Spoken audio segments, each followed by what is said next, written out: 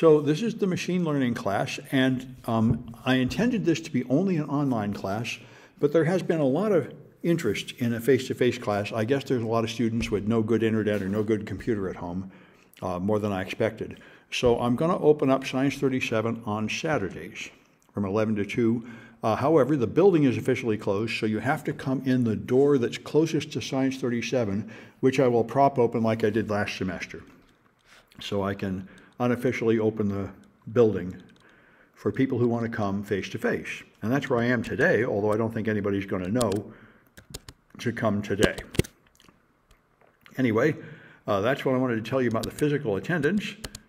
And now we're up to Chapter 2. Let me just see if more questions have appeared. Can we submit the quizzes late? Yeah, sure. Go ahead.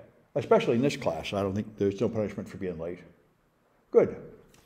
All right. Oh, and I need to plug in my power, or my computer will die abruptly while I'm attempting to lecture.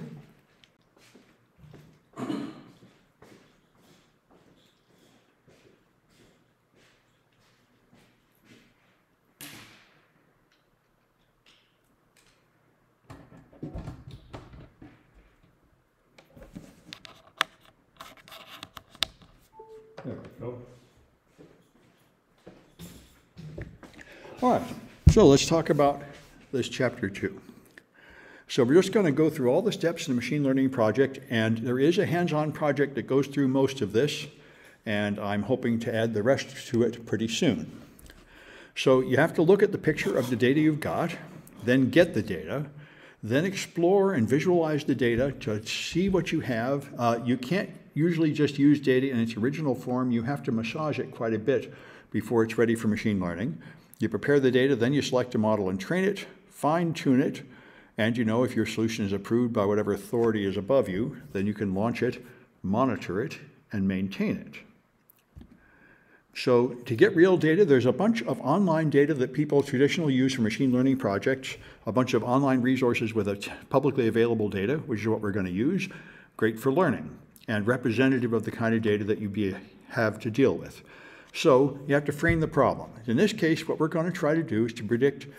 We have a bunch of data from 1990 about housing prices in California, which is why these housing prices are going to seem very low. And they broke California up into districts, and they gave you a bunch of information about the population and the number of bedrooms in houses and income in an area. And we're going to try to predict the housing price from that data. And the purpose of this is going to be a data pipeline, they call this, where data goes from one process to another. They're hoping to replace this manual price estimating process at the company with machine learning, and then it will pass into a different machine learning system that will figure out, based on the expected price of houses, whether to make an investment in housing in that area. So we're just trying to do this part here with the light bulb on it. So first you have to understand what you're trying to accomplish. All right. So now we have to choose general parameters. Now the data is labeled. The incoming data has a bunch of information about the district, including the median house price in that district. So that's labeled data. We know what the right answer is for the training data, and for that matter, for the test data.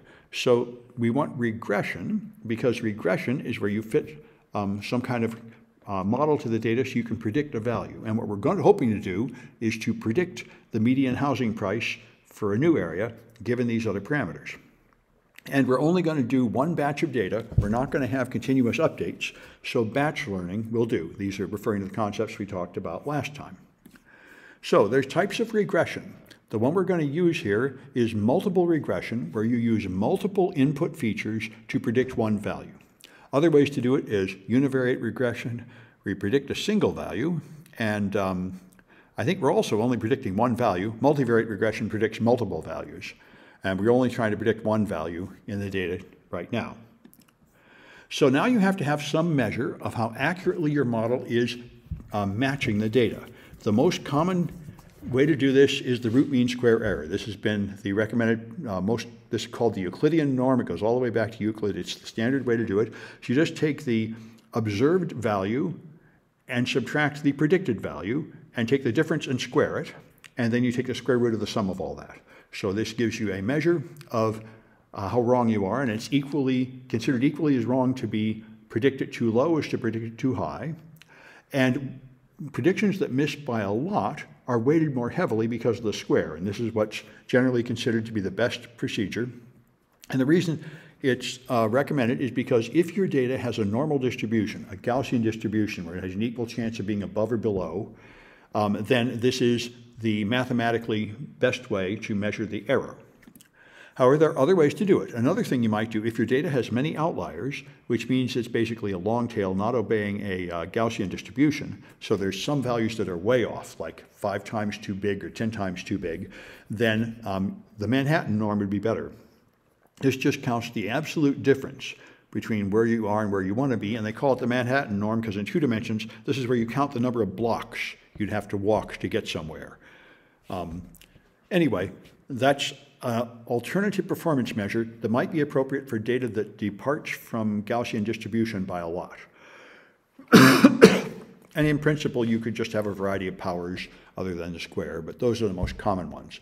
So we're going to assume the price will be used as a numerical value.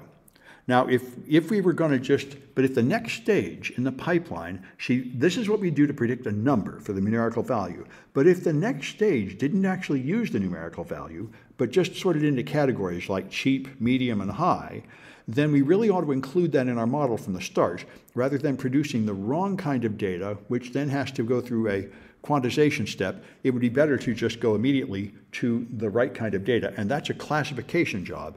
But what we want here is we actually want a number. So that's a regression job, where you're fitting a curve through something expecting to predict numbers. So now we get the data. You can just load it from GitHub with code like we've seen before. It's a publicly available data. If you use the head method of housing, you will see the first 5 rows. And here you see the information you have, total number of rooms, total bedrooms, population, median income, median house value, and ocean proximity is near bay. That column is going to be a problem. It's not a number. So we're going to have to deal with non-numerical data. All right, you can do value counts, and when you count ocean proximity, you see it has, in fact, 5 values. 5 on an island, and these other things like inland or less than 1 H from an ocean, I guess house from an ocean, I don't really know. Anyway, so that's the actual contents of that ocean proximity value. We'll have to get back to that later. Then you can use describe. This will show you statistics of all the data. So it shows you the count of non-empty values, and then the mean, standard, minimum, and so on. Notice that there are 2,640 rows of data. All these numbers are 2640, except for this one. Total bedrooms is only 2433, so that's another problem. There are some data rows that do not include this number for total number of bedrooms. So empty values, in about 200 of them, that's going to be another problem that the data will have to deal with. So you can calculate histograms of data, and these give you the distribution of data. You can see here that longitude and latitude are not distributed like Gaussian at all. In fact, as anybody could tell you, this is California data, so most of the houses are either in the northern latitude, northern latitude because of San Francisco, or the southern near Los Angeles, 2 big peaks. So here's housing median age, and here's other things. Another thing to notice is the median house value is not a Gaussian, it's got a long tail. Quite a few of these variables have an asymmetric distribution, a long tail on the right. And we'll fix that later by taking the square root or the logarithm of the data to even that out.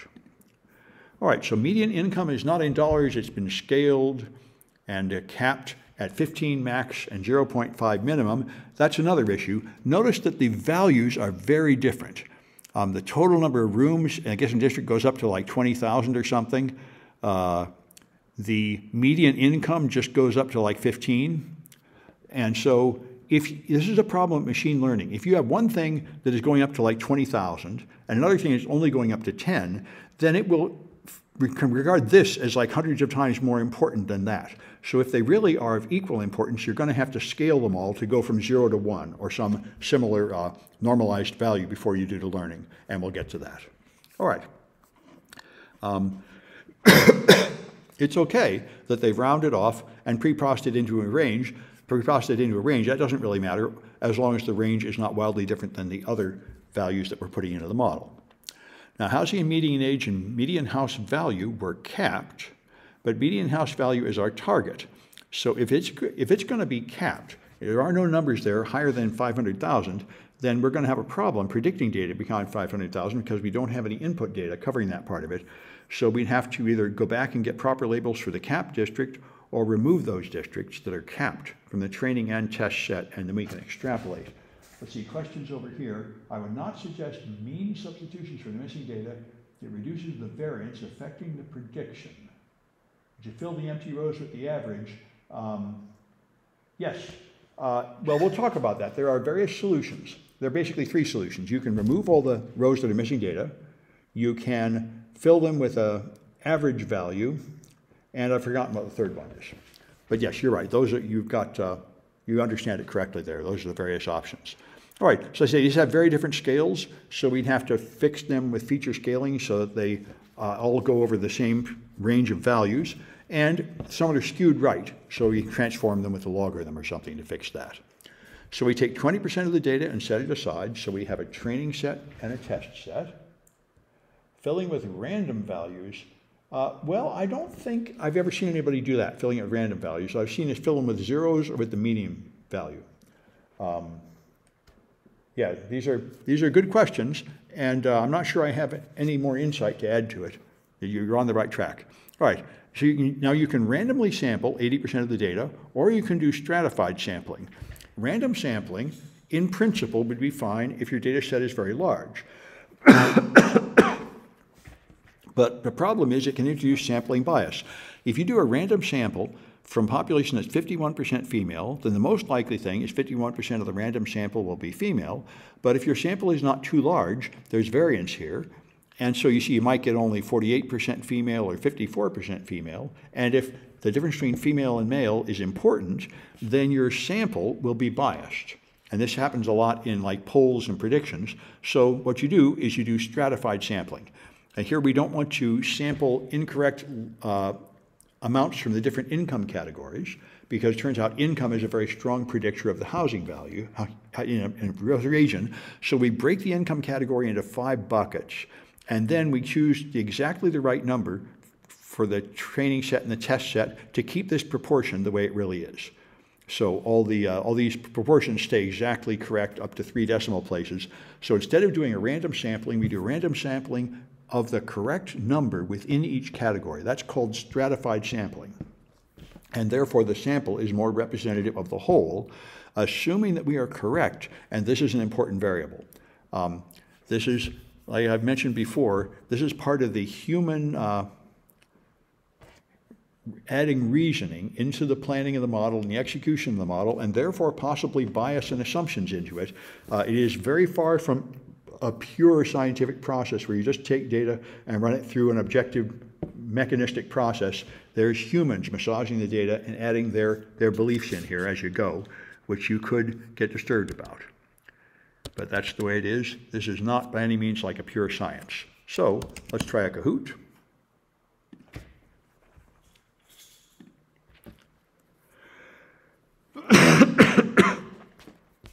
I ended up here without a cup to get water, and Phil's is DDoS, so.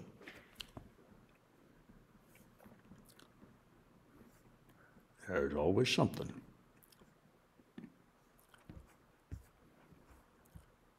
All right, so here's 2A.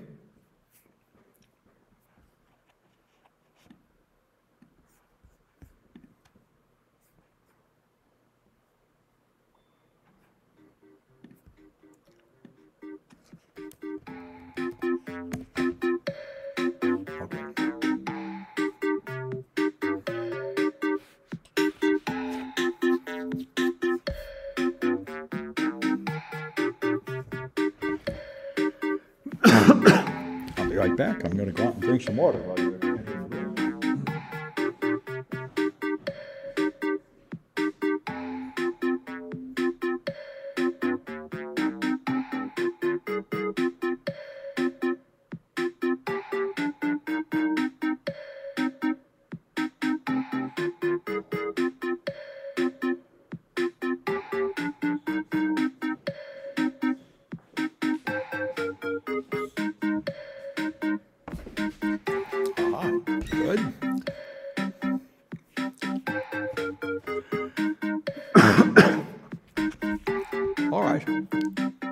shot.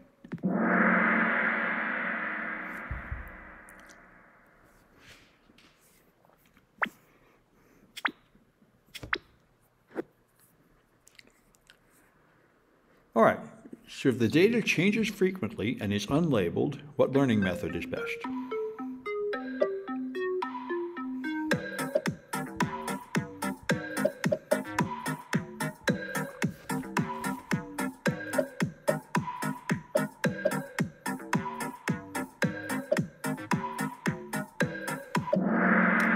That's unsupervised from lack of labels, and it's online learning, so you can keep on adding more and more data later, as opposed to batch learning. And this is a review of the stuff we talked about last time. Supervised learning is where you have labels on the data, and batch learning is where you do all the learning in one batch and no more learning after that. And so you want neither of those things. You want unsupervised online learning.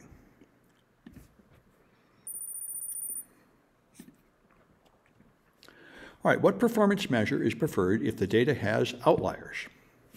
That should be outliers, not outliners.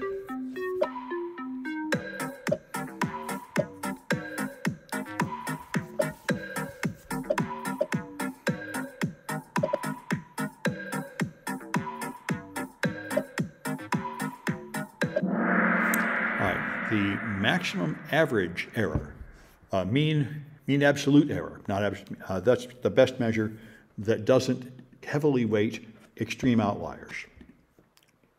All right.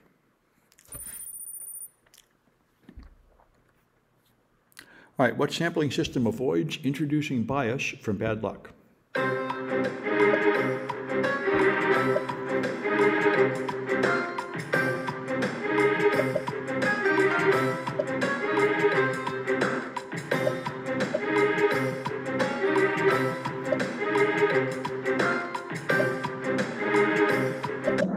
All right, that's stratified sampling.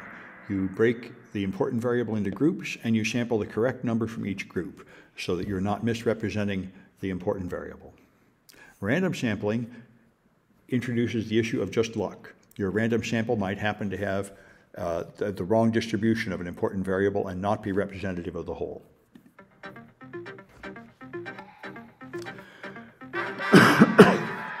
Okay.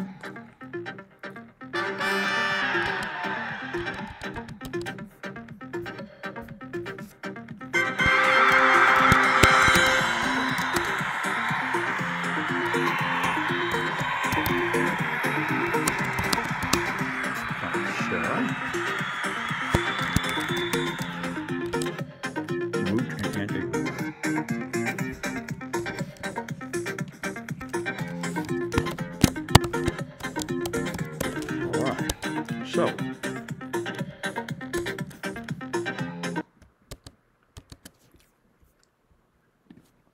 all right, we're on track here. So now you have to visualize the data, drawing graphs. You can make a scatter plot of the data, but if the data points get thick, they're just going to cover each other, and you don't really know how many dots are there. So if you add to the plot command, you add alpha equals 0.2, that means the dots are only 20% opaque, and now you can tell if the dots pile up deeply, it's different than if they're scattered around, so that gives you more information. You can add another variable and color code it, like here's the median income shown, and as you can see, the high income areas are the Bay Area and the Los Angeles area, and inland, the incomes are lower. So that's another way to view the data and get more of an idea of what it looks like. And then you can talk about correlations. Now, a correlation coefficient assumes that there's going to be a linear relationship between one variable and another and finds what the correlation coefficient is, how much extent you can predict one from the other. I see a question here. Can I join Zoom after you're done from this class? Yes, of course. All right.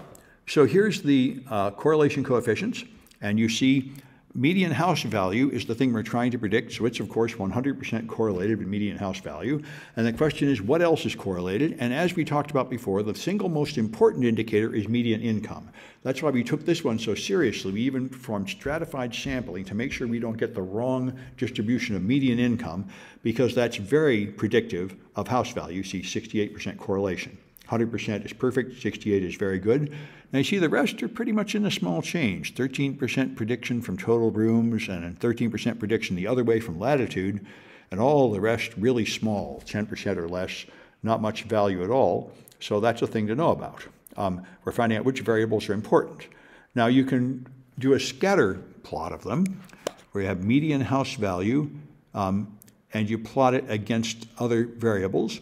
So here you have median income predicting house value with a strong trend, total rooms, maybe a little correlation, housing median age, no apparent correlation at all.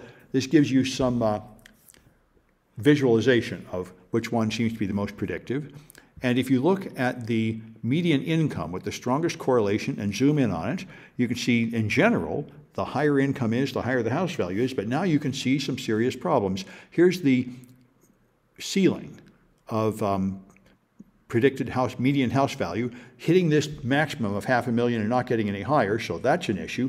And you can see, in fact, it seems to be rounded off. There's 450 and 350 and 280. There's also a cluster of points there.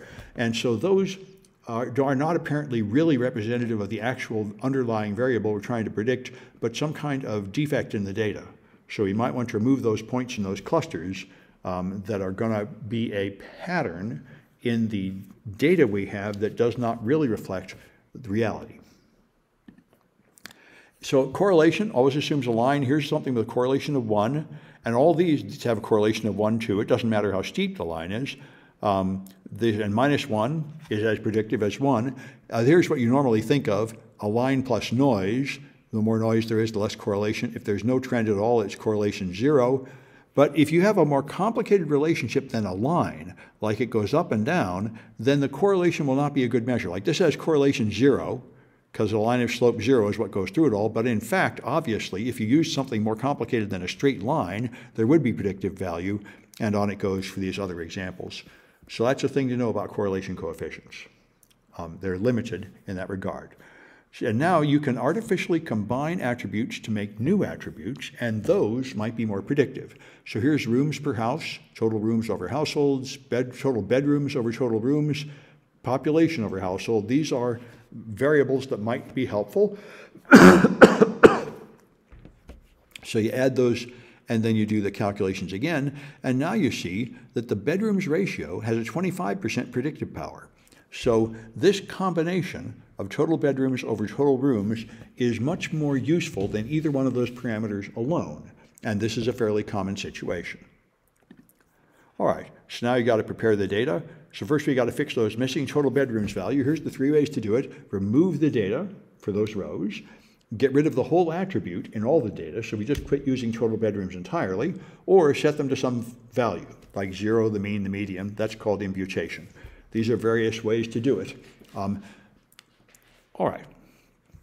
Getting rid of the whole attribute entirely seems like we would be quite wasteful to do that, because we found up here that the bedrooms ratio was quite predictive. So that parameter is useful. So we're choosing the third option here. We just fill it in with the median. All right, another problem is text data. Ocean proximity has 5 values, and they're not numbers, and machine learning models like numbers. Now, the first thing you might do is just put in a 1 for this, a 2 for that, a 3 for that, and a 4 for that, and that would turn them into numbers, but that would imply that a 1 is closer to a 2 than it is to a 3, and these do not have any relationship like that.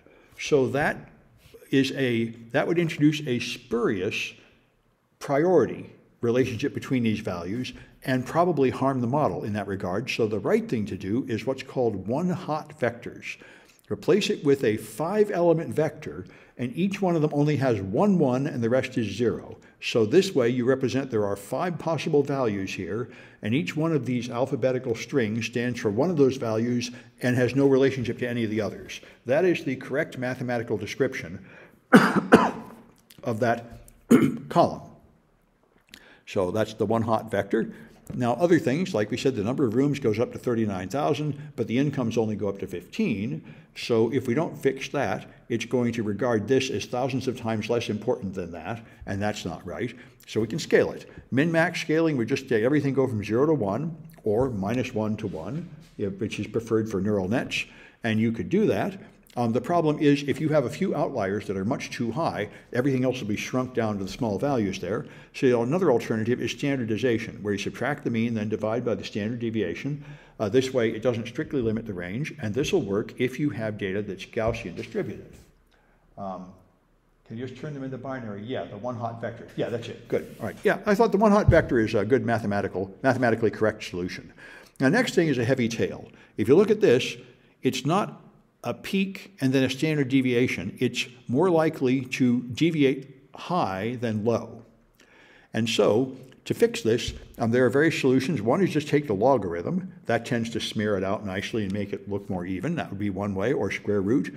Another solution is bucketizing, where you just group them into categories like we were doing before for things like median income or something. That's another way to do it, to deal with the outliers. Either of those is okay, because you're just trying to find a way to describe the data that will keep the important features of the data and minimize the unimportant features that just confuse your model, which again implies a lot of human judgment going into this. So now you choose a model. Linear regression is one option, where you just have a linear connection for all the inputs. You can import a model of linear regression, and then you can fit it. But the first prediction is off by more than 200,000. These are the predictions, and I think that's this number here. All right, here's the label. Here's the prediction, here's the label. So we predicted 243,000, but the right answer is 450,000.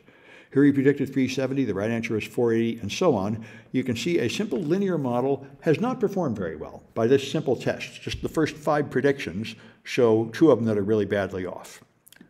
So the root mean squared error is what you get here, root mean squared error. That's 68,000. And since the housing ranges go from 120 to 265, that's really off by a lot.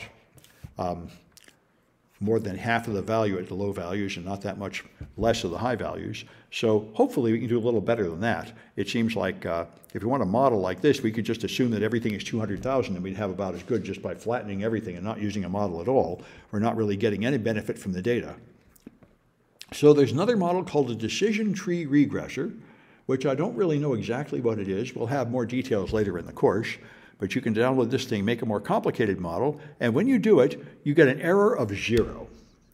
And an error of 0 suggests that you have too many parameters and you've been able to totally fit the data. That's called overfitting, which means you have drawn some prediction precisely through the training data, but it's not really going to work when you test it against test data because it's not reflecting the real properties of the underlying distribution. And so the way to evaluate it, rather than that, is to use cross-validation. You split the training set into 10 subsets called folds. Then you do it 10 times. You take 9 folds to train it and 1 fold to test it, and then you just try the other combinations. So you're going to end up with train the model 10 times and test its prediction. And now you get a measure of how bad it is. And here's the results. The mean is off by 66,000, which is as bad as linear regression. So even though it looked good with the first test, a more careful test of cross-validation shows that this model here, the decision tree regressor, is no better than a linear. So the random forest regressor is another one, which I think combines several models together. And the results are somewhat better, giving us an error of 47,000, but on the training set, the error was 17,000. And so that suggests that we're still doing a lot of overfitting with too many parameters, fitting the training set, but not really capturing the underlying prediction very well, so we missed more on the test set. So none of those models seemed very good. All right, and now you got to fine-tune your model. Now, we talked about this last time. You can add hyperparameters that do things like just prevent slopes and such from getting too large by just sort of flattening the model to try to prevent it, to try to overcome that overfitting problem where it fits little variations in the test data, in the training data that are not there in the test data. So there is a thing called Grid Search CSV. This will do a search through possible hyperparameters. You can just tell it what values to try. Another one is randomized search. It will try random hyperparameter values to find out what values work best. And another one is ensemble methods that combine several models together. These are various ways to do it.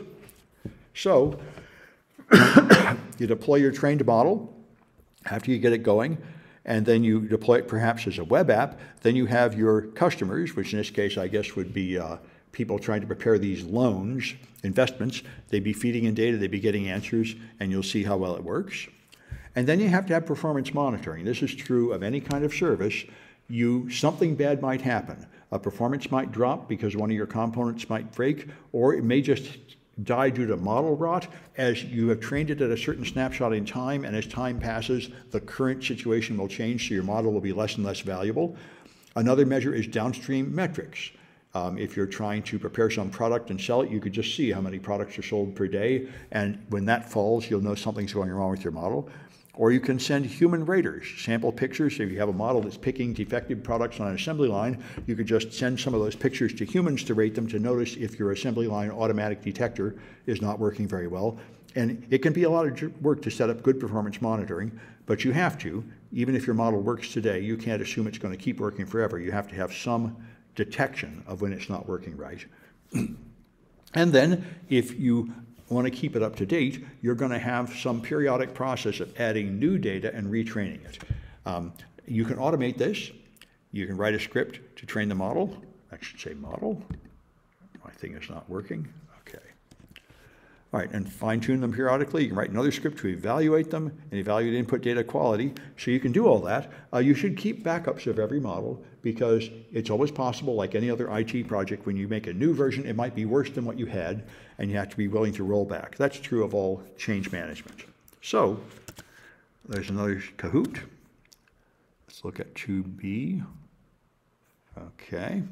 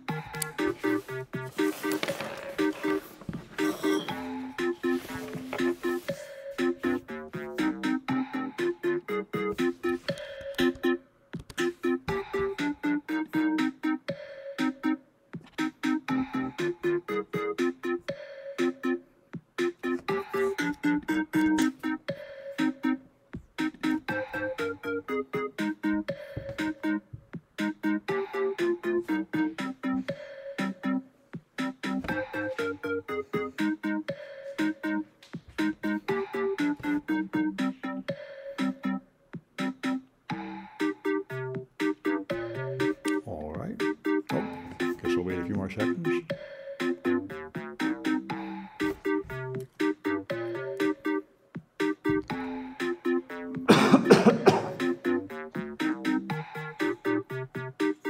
Yeah, and I see a question. Are those results the average of the 9 out of 10 runs?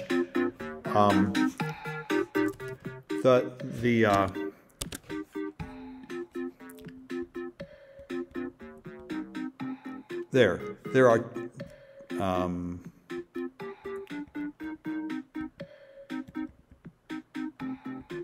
yeah, these are 10 runs, and these are the mean standard deviation of them all. So you break it up into 10 groups, and you can pick each group to be the test set and the other 9 in the training set, so there's 10 possible ways to do it. And you try all 10. That's how cross-validation works. And so this is the average and standard deviation of that group of 10. Good. Yes, that's cross-validation. Yeah, that's what he's asking. Good. All right, let's try these.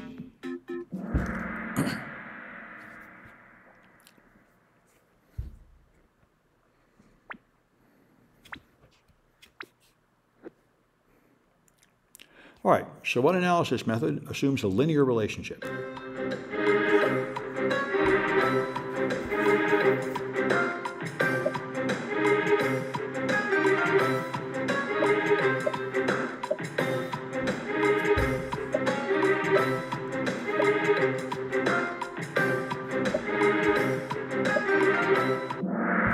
That's correlations. Correlation coefficients assume a linear relationship.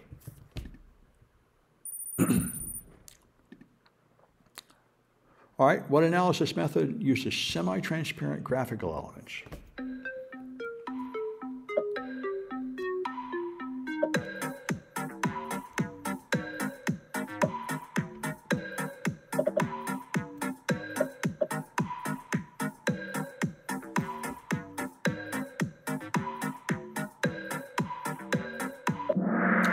Alpha is the measured transparency in a graphics.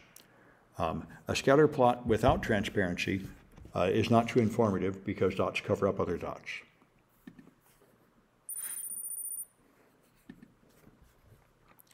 All right, which system fills in missing values with a typical value?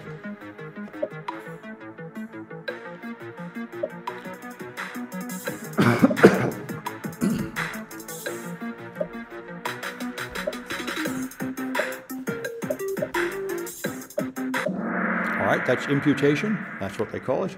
Sort of like inferring, but that's the term for it. All right, what technique splits the data into 10 folds to measure its performance?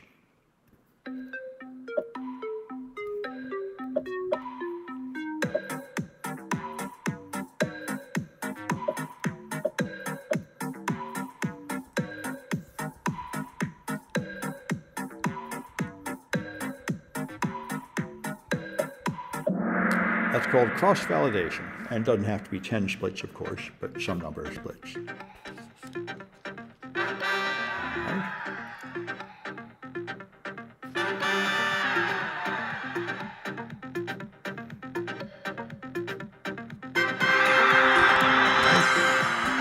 Root, one twice, and another one twice. And I've got Ox red. Right, all right, good. All right, let me stop this recording.